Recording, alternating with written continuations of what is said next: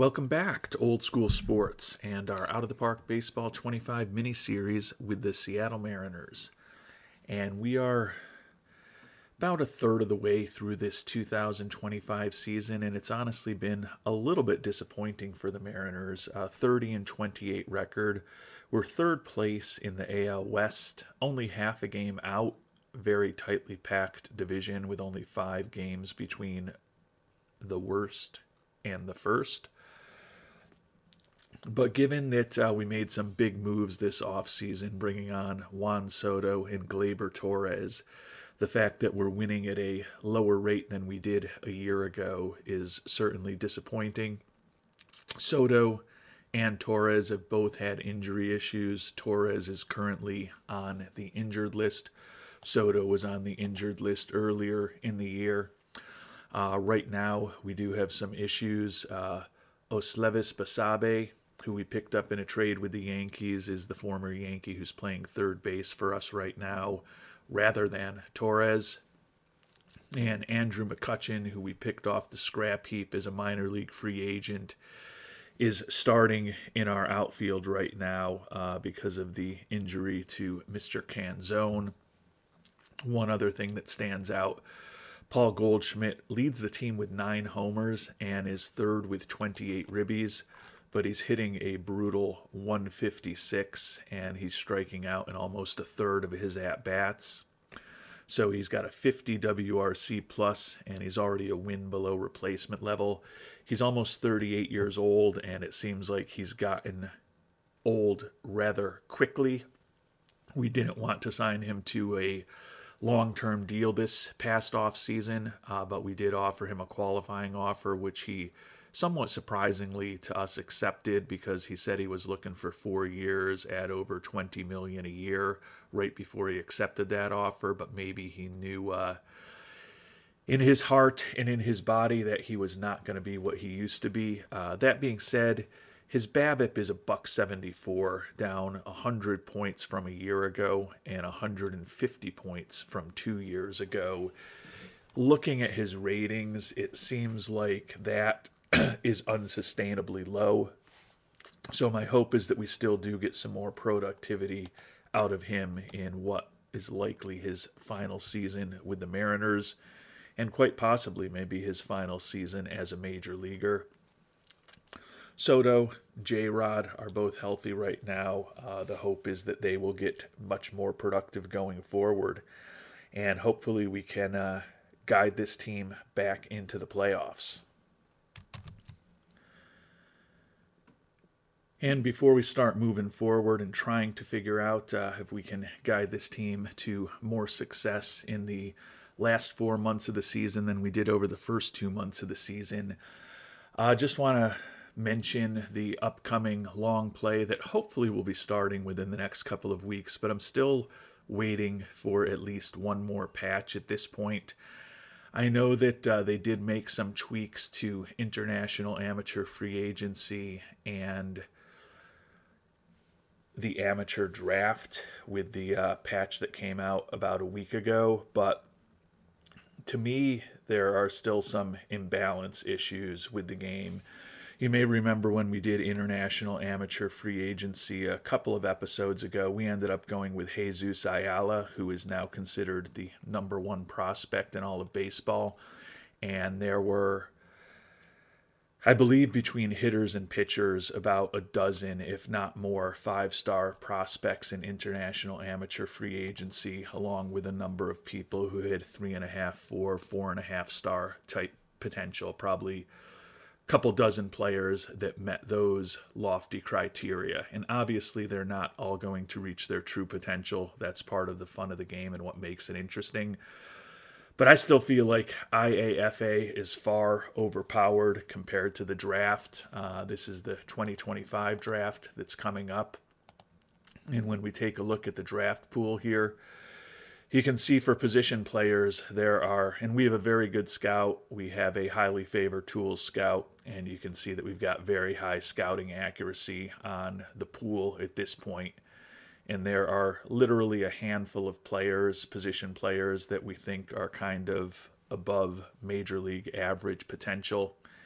And it's not really much better with the pitchers. Basically, a handful of pitchers who we think have the potential to be above major league average players. So to me, the pool just still is not deep enough as far as the first-year player draft in terms of players with some upside potential. This was also an issue in OOTP 24. And after you got through those first 3 drafts or so, it did kind of get more balanced. So I'm hopeful that that will happen with OOTP 25 as well. But it is still, it seems like something that they could dial up these classes a bit just to make the game a little more balanced. It kind of stinks to have these early years of the draft basically be complete wastelands, and unfortunately that's kind of my assessment of what they potentially look like right now, which doesn't seem completely realistic. I get that maybe you think these drafts are weaker than the drafts 2, 3, 4, 5 years ago, but just doing simple math, although you're going to strike out rather than hit a home run with more draftees than not, and that's the nature of the amateur draft, that's the nature of baseball, that's the nature of international amateur free agency as well. These players are so young, and you're projecting 4, 5, 6, 7 years ahead to when they grow up and they might end up in the major leagues. So the hit rate is not going to be high, and that's completely understandable. But the fact that the upside of the pool is so low and there are so few potential impactful players is something that I still think needs to be tweaked and improved. And hopefully that'll happen with the next patch.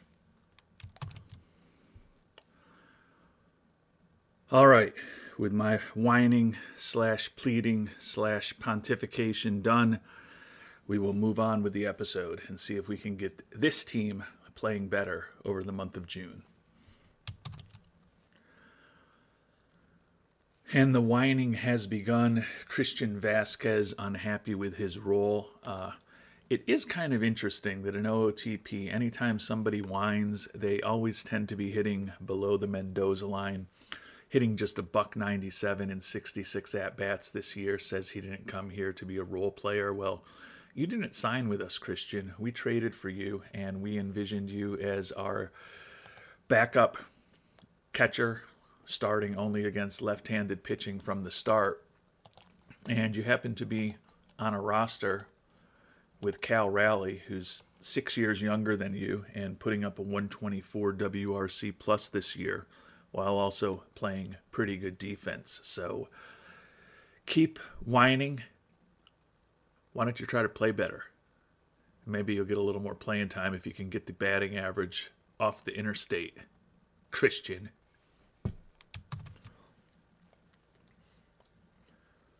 And despite my whining and Vasquez whining, we've gotten off to a pretty good start here in the month of June. 3 straight wins, all one-run games at home.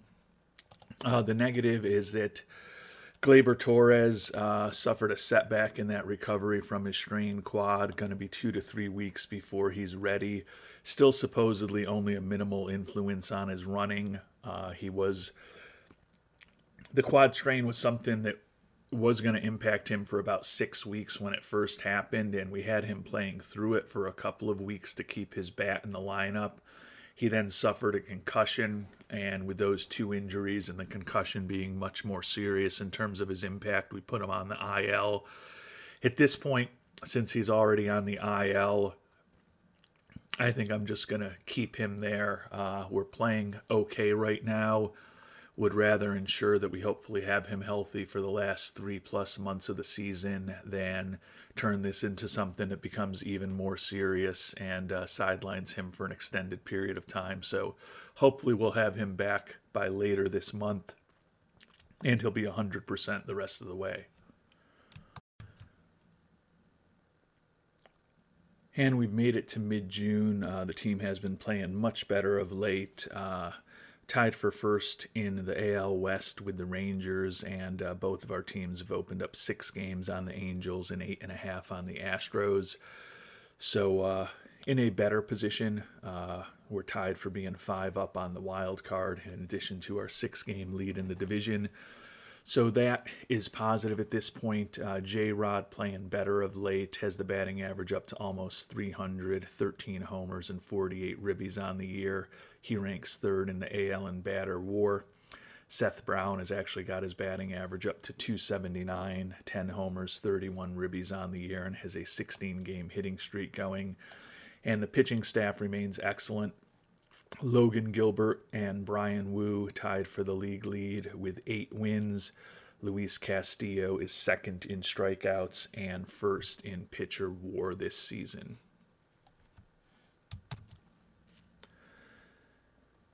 And we've simmed ahead another week. We're still playing well. We've got the 2nd best record in the American League, but we're 2 games behind the Rangers now in the division. They're 9-1 in their last 10. Best record in the AL, but we are 5 up on the final wild card spot. So still feeling like we're in a pretty good spot here. Definitely playing better in June. And importantly, the team is completely healthy right now. We've got Torres back. We did actually send Canzone down to the minors. We kept up another youngster since Canzone hadn't been playing pretty well before his injury. We've had Tyler Locklear on the team, and he's hitting 330 at-bats, so he's been reasonably productive for us in a small sample size as a corner infielder. And we've made it to our mid-season review. Just lost 1 more game since we checked into Toronto, so we're 3 games behind the Rangers at this point in the division. Taking a look at ownership, 43-35 record. They wanted us to make the playoffs, and we're on pace to make the playoffs, but they're still not happy with our record. They are happy that we brought George Kirby on board. He's disappointed that we completely ignored his request to acquire a power hitter. Well, and if we don't reach this goal, we may need to update our CV. Well, we added Juan Soto and Gleyber Torres in the offseason.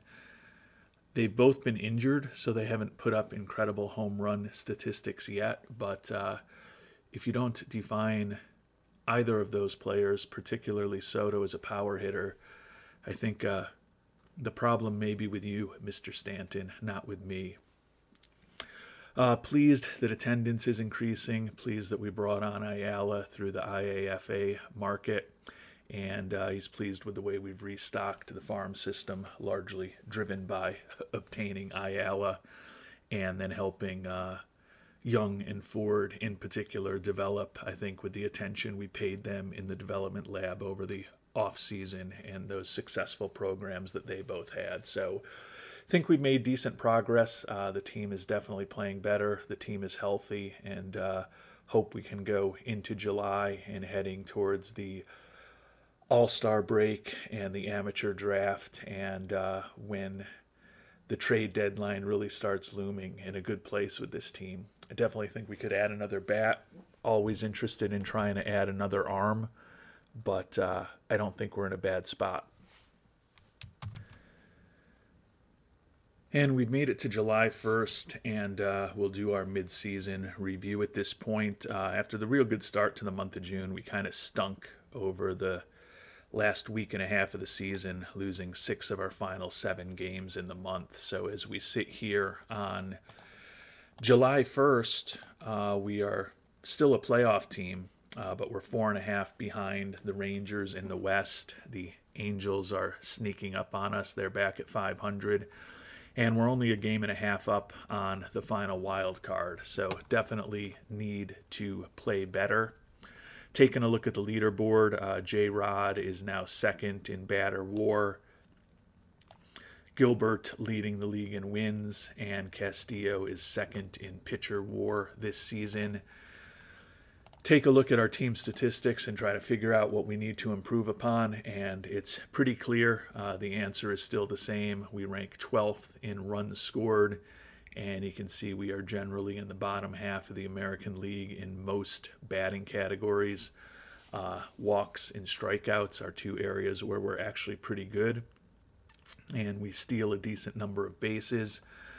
But the pitching is excellent. Second in the National League in runs allowed, best bullpen ERA, sixth best starters ERA, and we're generally in the top handful of teams in just about every pitching category. Even with the slow start, we still had a 14-11 record in June, so definitely bounced back a bit after that really poor month of May that we had.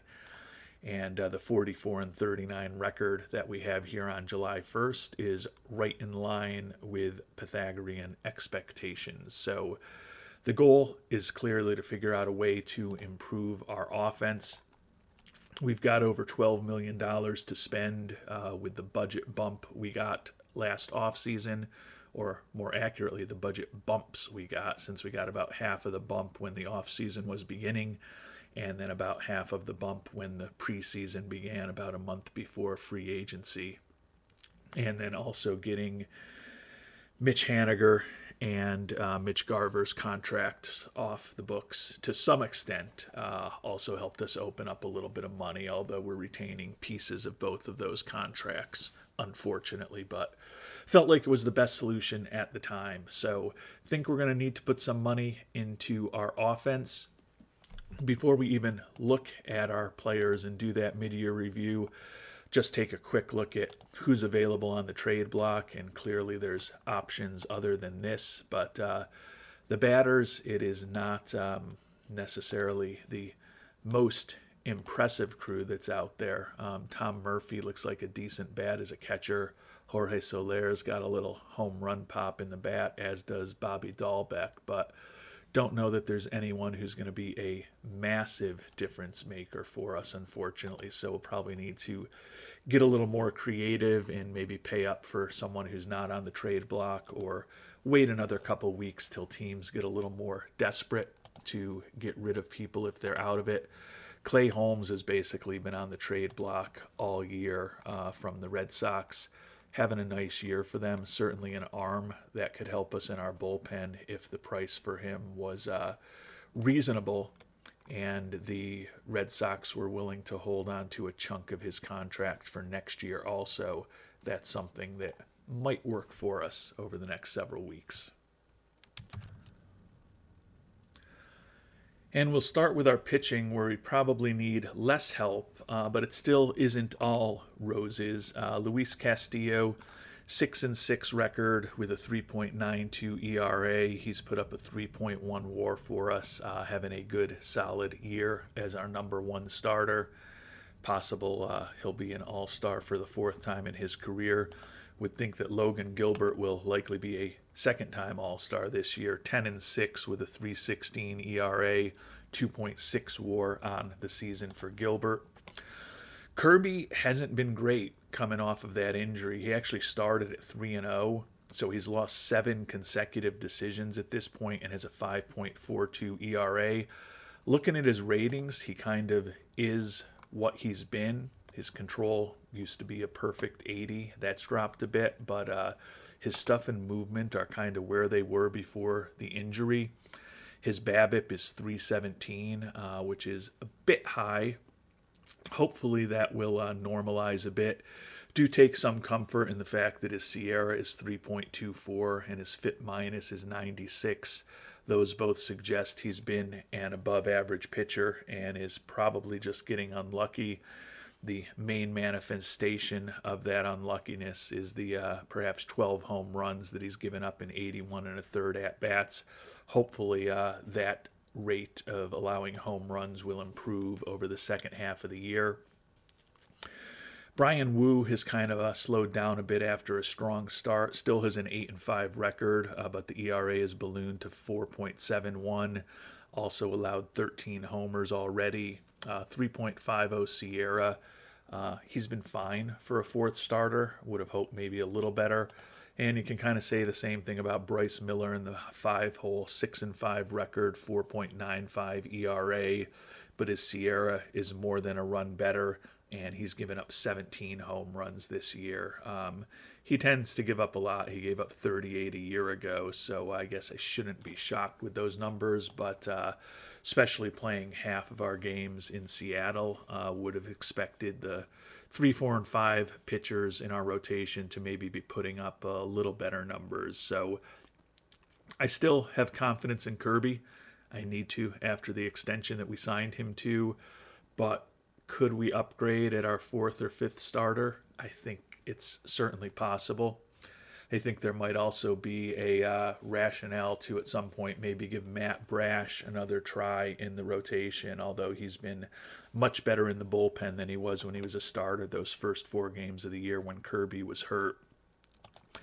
Andres Munoz having a solid year as our closer, 50 strikeouts in 31 1/3 innings, 14 saves, 61 FIP minus, 134 ERA plus, 1.71 Sierra. He has got outstanding stuff. He throws hard, and he's doing very well for us. Gregory Santos has honestly been disappointing with a 5.32 ERA over 23 2/3 innings. BABIP against him is 3.43, which does seem high, although he doesn't necessarily hold people to an incredibly low BABIP based on the movement on his pitches. Still has a 68 FIP minus and a 354 Sierra this season. Looking at his ratings and the fact he still touches triple digits, I don't think he's a big problem.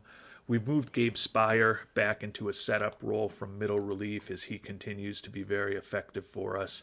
2.77 ERA on the season. Jason Adam, we talked about this in a previous episode, but at 33, soon to be 34 years old, he's really losing velocity quickly, and it's kind of showing with a 4.82 ERA.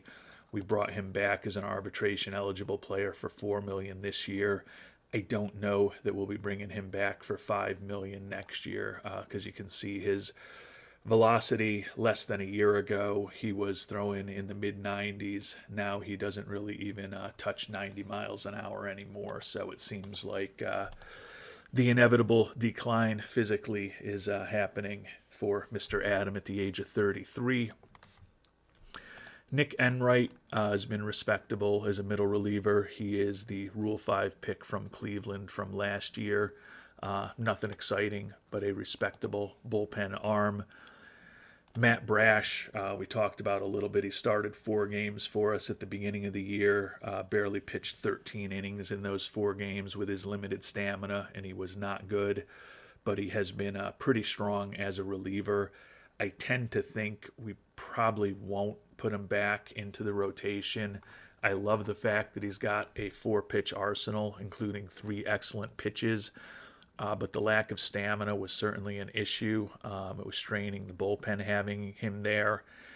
And he also just was not very effective. And see, as a starter, he put up a 7.24 ERA.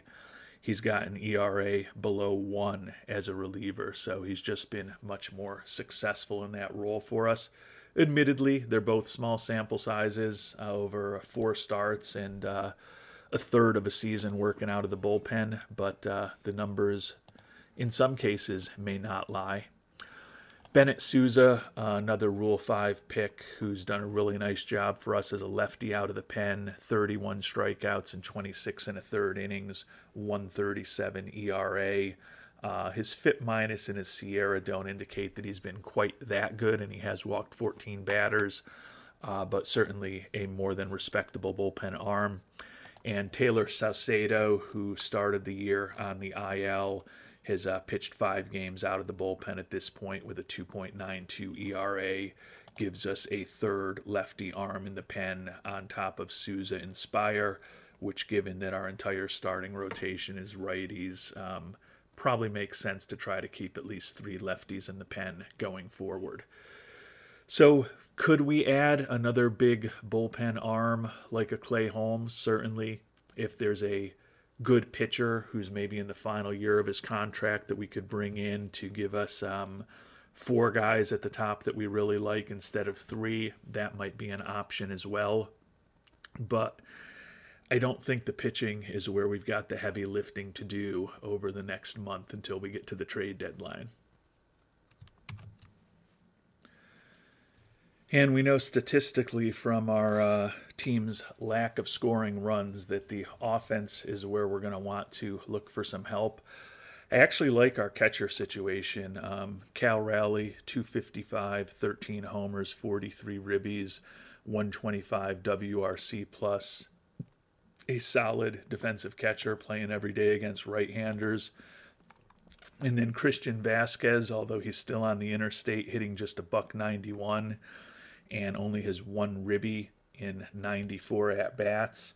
So the offense has actually gotten worse since he asked for more playing time with a 27 WRC plus. Still does bring us a captain personality and some excellent defense. I think if we were to get into the playoffs, which I certainly hope that we would be, it's very possible that we would just be starting Cal Raleigh every day. And we also still do have Ford down in AAA, who will likely be a September call-up and is already on the 40-man roster, so he could be an option for the postseason as well. So I feel like we're in a fine position at catcher. Goldschmidt has been our DH. The power numbers are good, 17 homers and 43 ribbies. The batting average of a .184 is not. 95 strikeouts and less than 300 at-bats is not good either.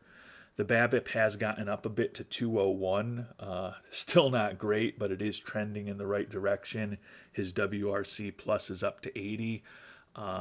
My thought is his stats probably will continue to improve over the second half of the year, given the way he's hitting, given that he's almost 38 years old, given that he's making almost $19 million, and given that he can't play defense anymore and he doesn't have any speed. I don't think it's realistic for us to potentially move on from him. If we could ultimately get to a point in the playoffs where he's only playing against left-handed pitchers, that would probably be optimal. Taking a look at his splits for the season, he is hitting about 40 points higher against left-handers, and his slugging percentage is about 150 points higher. 125 WRC plus against lefties, only 61 against righties. Unfortunately, he's facing righties about 2.5 times more often than he faces lefties, but he can definitely still hit against left-handed pitching. $19 million is a lot to pay for a DH who only plays against lefties, but I think if we can ultimately get to the point where come playoff time, Goldschmidt is more of a pinch hitter when we have a righty starting against us and plays against lefties, that could be a way to make some improvement to the offense. Tyler Locklear hitting 288 and 52 at-bats while making his major league debut. He's viewed as the number 98 prospect in baseball. 129 WRC plus for him in his first stint in the majors here. He has defensive limitations. He's really a first base / DH. But although his profile against lefties is not as good as Goldschmidt's, he's definitely better against righties at this point than Goldschmidt is, and he's certainly a lot more economical. So Locklear probably in the mix to be our starting first baseman next year, and he could be someone if we decide it's time to get Goldschmidt out of the lineup. He's already playing against righties, but so he's not going to be the answer to get Goldschmidt out of the lineup. But maybe we do go back and think about bringing up the left-handed batter, Dominic Canzone, to maybe take over for Goldschmidt against righties going forward if we can't land a trade.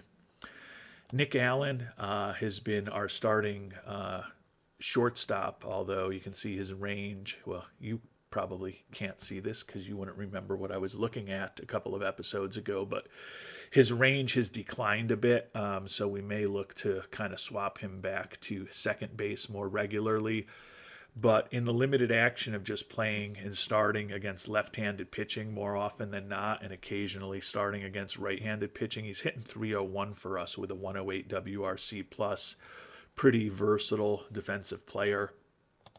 He is not the problem. Nick Gordon has been our starting second baseman against right-handed pitching. He's hitting just 231 with a 61 WRC plus. We like a lot of the positive personality traits that he has, like that he's another guy who's pretty versatile defensively, but certainly would have hoped for a little more offense than he has given us so far. Dylan Moore, another guy who's in the mix as an infielder, hitting 212 this year, which is the same that he hit a year ago, but a lot fewer home runs, and that's meant that his WRC plus has dropped to an 84 this year. He's been below replacement level. He is set to be a free agent this coming off season. He'll be 33 years old in a little over a month, probably in his final stretch with the Mariners. Gleyber Torres has been injured and certainly has been disappointing. 240 average, 6 homers, 31 ribbies on the year, 93 WRC plus. Has a profile to be a more than respectable defensive third baseman. The hope is that he gets kind of more back to the type of production he's had in recent years with the Yankees and the Dodgers, hitting 25 to 30 home runs a year. If we can get 15 or 20 homers from him in the second half of the season, that should definitely help him normalize his production for the year. And last, and hopefully not least, among the infielders, shortstop J.P. Crawford, hitting 264, does have 12 doubles and 269 at-bats. League average in terms of his WRC plus, and a competent defensive infielder, playing primarily short and second for us. He's going to be making $11 million next year, probably a bit overpaid for what he is. But that said, he is a more than respectable defensive infielder. I think he'll probably still be with us next year, although if there was an interesting option in free agency and someone was willing to take most of Crawford's contract off our hands, that would be something that we'd certainly think about investigating going forward.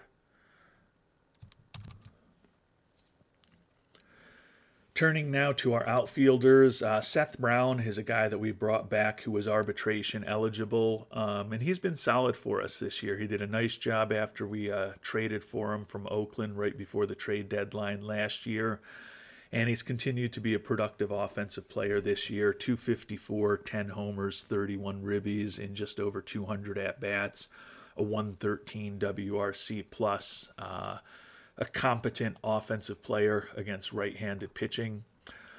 Corey Julks, we picked him up in a Halloween Day trade with Houston this offseason, and he is probably going to be moved off the roster at this point. We've kind of viewed him as a potential fifth outfielder, but realistically thought he was maybe a 4A kind of player.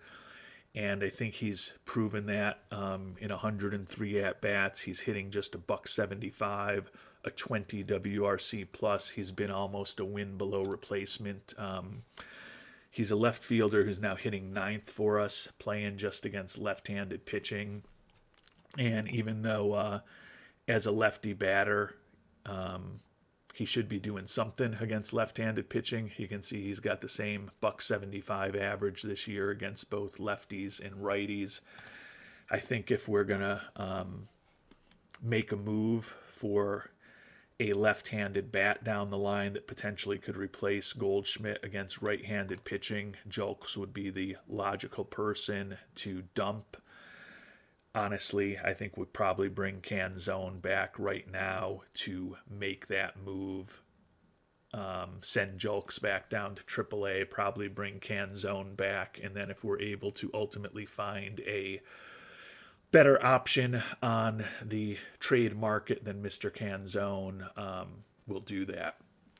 And then the final two guys are the guys who should be the cornerstones of our offense. And J-Rod following up his MVP season with another big year, 302 average, 17 homers, 60 ribbies, 9 out of 10 trying to steal bases in a 156 WRC plus, has a 4.1 WAR here, one of the better figures in the American League. And if he has a second half similar to his first half of the year, he's going to make a strong case to win back-to-back MVP awards, particularly if we're able to win a second consecutive division title. J-Rod is certainly not the problem with our offense. Juan Soto, who, according to our owner, is not a power hitter, even though he led the American League with 50 home runs last year, has been disappointing in terms of the power production, to be fair. 274 average, 12 doubles, 7 homers, and 33 ribbies in 197 at-bats. Did spend some time on the IL. He has walked 39 times. His on-base percentage is .388, OPS 839, 133 WRC plus.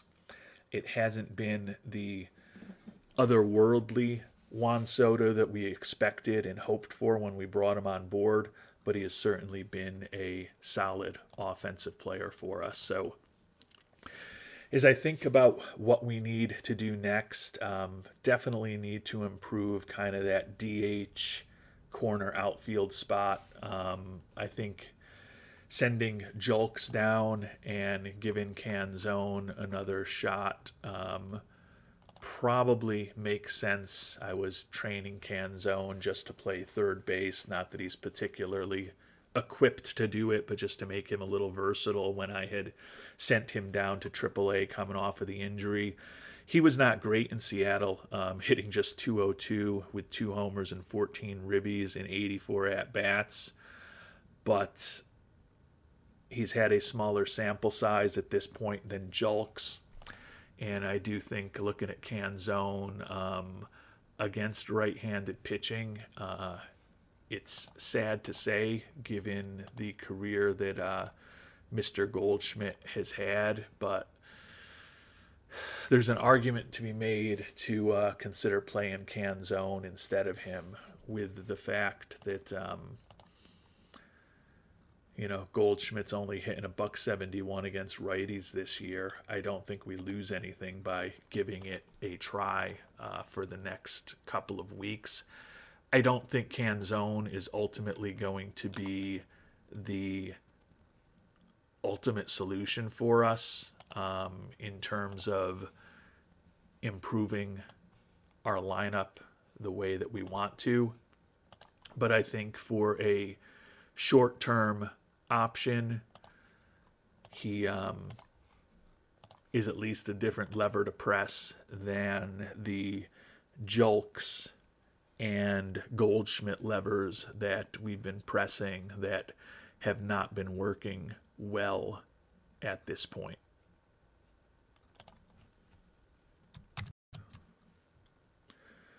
So with bringing up Canzone, we've made a couple of changes. We have put Canzone into the lineup against right-handed pitching as our DH. So that means that Goldschmidt is a very highly paid platoon player who starts only against lefties and then is a bat off the bench when we have righties starting against us. And then that also let us put J.P. Crawford back into the lineup against left-handed pitching. He's going to be our number 9 hitter. He's a lefty going against lefty pitching. But we mentioned that Nick Allen's range had regressed a little bit from where we thought it was. So we're going to move Allen out of shortstop and back to second. That lets us put Crawford in at shortstop. Dylan Moore eventually moves to the outfield role that Julks was in. So we've got another left-handed bat in against right-handed pitching, which should help. Again, I don't think Canzone is going to hit a .171 against righties. So from that perspective, he should be better than Goldschmidt. And Julks was doing nothing with the bat. So at the very least, we've tightened up our defense a little bit against left-handed pitching. The team is healthy at this point. which is positive. We'll see if we can perhaps play a little better as we head closer to the All-Star break. And then that's going to really be put up or shut up time for us as far as what we need to do. Hopefully there will be some more interesting options on the trade block in a couple of weeks than there are right now. And unfortunately, even with those changes we made, the month of July is finishing up much as the month of June, or starting up much as the month of June did, with some pretty poor play from the Mariners. We lost 3 out of 4 in the Bronx at the Yankees, and then we've lost the first 2 of a series in Detroit. So we've slipped down to 8 games behind. We're only 1 game over 500 at this point. So it's kind of a similar situation to where we were a year ago when we were coming out of the month of July. I believe that we were 55-55, and then we played really good baseball over the last 2 months of the season after we made a couple of trades to ensure that we won the division. But at this point, we are tied for the final wild card spot with the Angels. You can see we're 2-8 in our last 10. We've lost 4 in a row. So those modest changes that we made certainly don't seem to be improving our play on the field. Probably going to sim ahead another few days to the draft, and then see who's on the trade block and call it an episode. Give ourselves a little time to regroup and think before we hopefully hit the trade market hard, and hopefully also add some players who could help this franchise in the future in the draft. And we've won 2 out of 3 since we checked in. We avoided the sweep in Detroit, and then we've split the first 2 games here in a homestand against the Braves as we prepare for the All-Star break in just a few days. The first-year player draft is today. Taking a look at the standings, we are still the final wild card team in the American League, but we're still 8 games behind the Rangers, who have really separated from us over the last 3 or 4 weeks.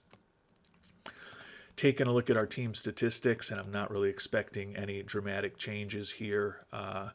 We're now first in the American League in pitching, but we've dipped to 13th in runs scored, so certainly helping the offense is what we need to think about doing. Our 47-45 record is actually a game worse than Pythagorean expectations, so I guess that's slightly positive, but we don't want to waste this excellent pitching staff, so we're going to have to do something to try to improve the offense. See if here, about 10 days after the last time we checked in, there's anyone a little more interesting on the trading block.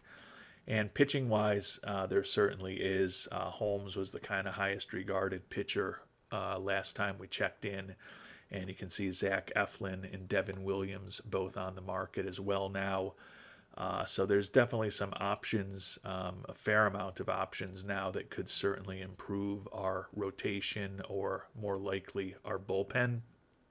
I mean, if we could add a Lance McCullers Jr. or a Zach Eflin for a reasonable price, that would be a nice starter. I just don't know how realistic that is. Helping the bullpen may be the more logical path, given that we're going to need to look for some bats, and still no necessarily world beaters as far as the batters who are available. Another solid catcher in Christian Bethancourt joining Murphy. You can see Wilmer Flores, Tommy Edman, Bo Bichette available now. Bichette could certainly tighten up our infield defense, and he's been a average-ish offensive player the last season and a half with Toronto and St. Louis. An average-ish offensive player with a good glove would still be useful for us. And he's in the final year of his contract, so we could certainly afford him.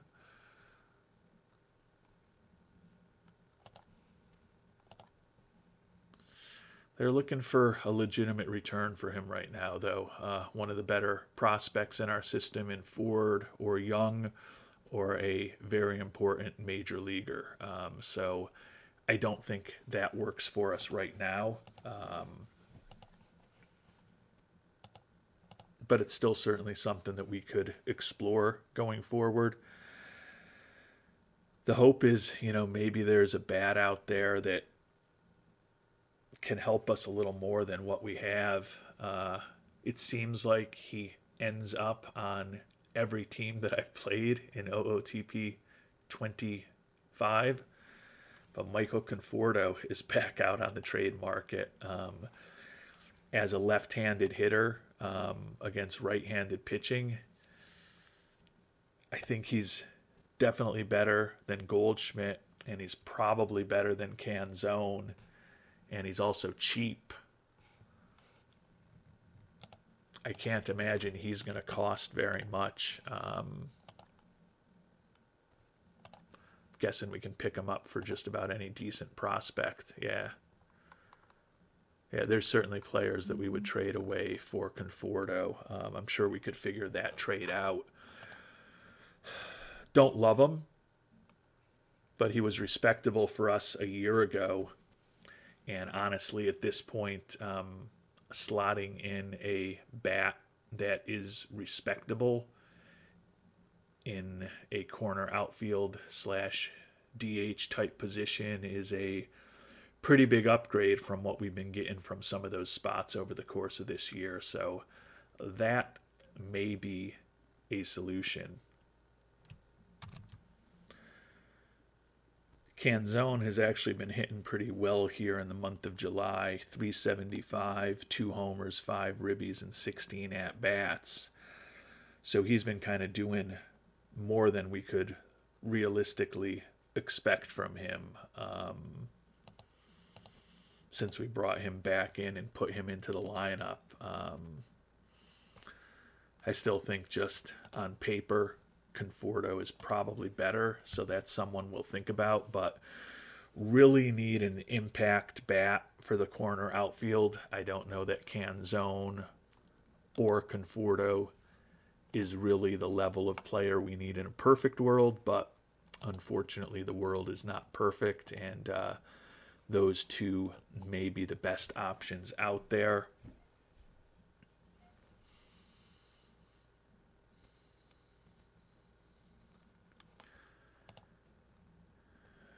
Wilmer Flores could maybe help us a little bit. He's certainly having a nice year for St. Louis. His profile doesn't suggest he's going to be a huge difference maker. Tommy Edman out for 5 months with a torn PCL, so that's not going to work. I'm a little intrigued by Bo Bichette. I don't think we would pay the price to bring him on board quite yet. But if he lingers on the market for another couple of weeks, and let's see where St. Louis is in the standings. Yeah, they're out of it, 43 and 51, 15 out, last place in the NL Central. It's conceivable that their price might come down a bit for Bichette. He'd help tighten up some infield defense for us. Likely allow us to move on from maybe a Dylan Moore or a Nick Gordon, who haven't been incredibly productive offensively, and at least get a situation where we are more competent defensively across the middle infield, and also hopefully at least generating league average offense from whatever position Bichette would end up taking for us. So I don't know that there is a magical silver bullet that's going to solve all of our problems on the trade market quite yet, but I think there's certainly options to consider and things that we can do that would help us. And we're going to tackle what we do in the trade market to improve this team and ensure we get back into the playoffs, and what we do in the upcoming 2025 draft in our next episode. I guess I will start the draft. This is going to be less exciting than some of the drafts that we did in our Buffalo Wings series in OOTP 24, when I would kind of sim through the draft before our pick and then gather the wisdom and opinions of the viewers on where we should go, simply because the draft pool here is so shallow that I think it's pretty unlikely that there's going to be a real interesting player for us available when we do get to our pick. But might as well start the draft and see what the options are going to be for us before we finish the episode. And pitching wise, there are a few of the higher rated prospects out there for us at pick number 25. Josh Hammond, not the most pleasant person in the world to be around in terms of his personality, but does have three close to major league quality pitches right now. I think he can have plus stuff with above average movement and control. Could be an interesting starting pitcher. Looking for a lot of money. We do have money to spend. Cruz Schoolcraft, another starting pitcher. Another guy who has some personality quirks. A potential 3 to 4 pitch arsenal. Another guy with plus stuff, above average movement. Think his control is kind of average. Also looking for a lot of money. He is a lefty. And then Caminiti, the final highly rated starter out there.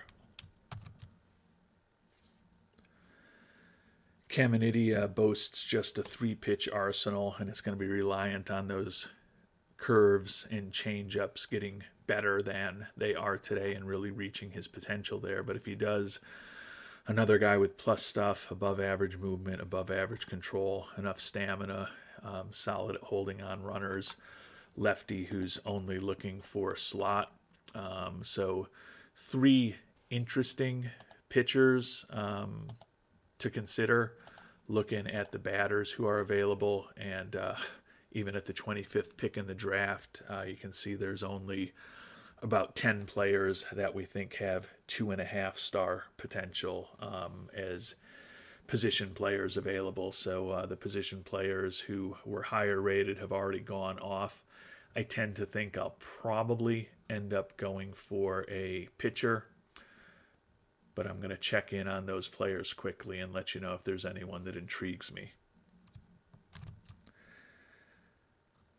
And there's not really anyone who's all that intriguing among these players, which you would expect given their potential ratings.